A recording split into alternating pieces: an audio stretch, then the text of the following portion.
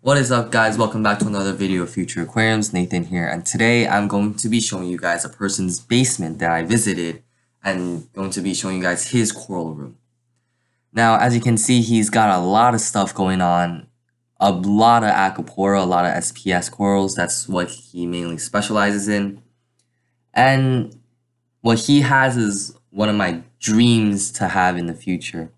You can see he's running a ton of tanks, many gallons, and he's doing it all very well.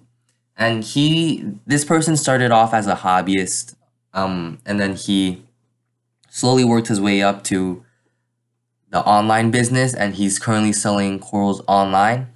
You guys probably have heard of him. The company's name is TJM Corals.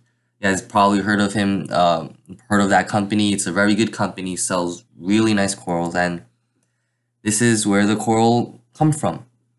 So once I went to the place and I saw all this coral, I couldn't stop myself from taking a video to show you guys.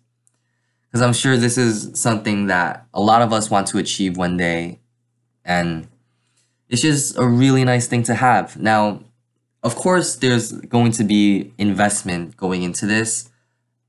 You see the sumps and all the equipment he's running. It's all very high tech. And all the plumbing he's done, all of that, he did it himself. It requires a lot of dedication.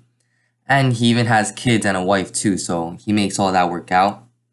And this is just showing you guys all the coral he has. It's really amazing. Once I walked into this room, it's my first time going to a room like this. And I was really shocked. If you guys ever witnessed something like this amazing, congratulations for you. Because this is my first time doing that kind of stuff, and I was shocked when I went into the room. Now, I'm just showing you guys like everything, and I just want to record this down so then I can use this video to give me motivation to give me stuff to do in the future. And this tank is his quarantine tank. It's got a lot of stuff in it. But yeah, I hope this video motivates you guys too, because it definitely motivates me. So I'll just leave you off with that. So hope you liked it, hope you enjoyed it, and I'll see you in the next video. Bye bye.